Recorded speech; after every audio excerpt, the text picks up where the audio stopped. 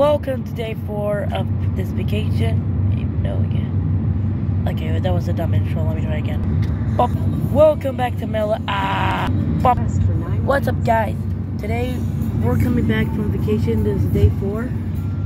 So yeah, we were gone for 4 days. Look, Paula was getting this stuff for her teacher, and look. Well, no, the expo markers for my teacher, but I got. Dame los expo markers. Okay, that's my mom, guys.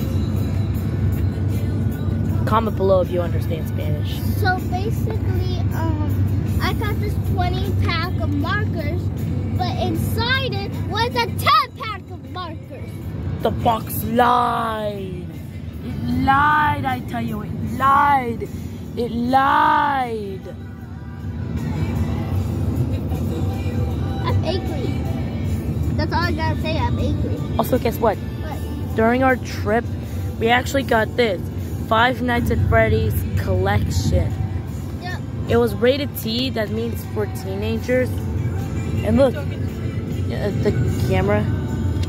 Bobby, look what it said. Look, 20 see? packs, but 10 packs. When we put in the game card, it gave all of the 5 games of Five Nights at Freddy's. I mean, that would make sense. It's called Five Nights at Freddy's for a reason. So technically, this is for Paul and me to share. And look, Sonic plushie. Oh, show them what's inside the Nintendo Switch, Donovan. What's inside the Nintendo Switch? Yep. What happened to it? Yeah, I already showed them. Oh. But I guess I could give them a preview.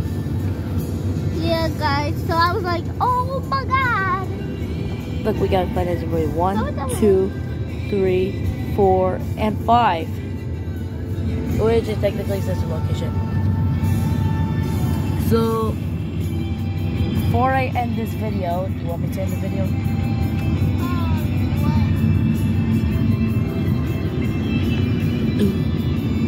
I am going to give you 2 seconds to look at the view, do a calm view before we go. Okay. Okay, bye.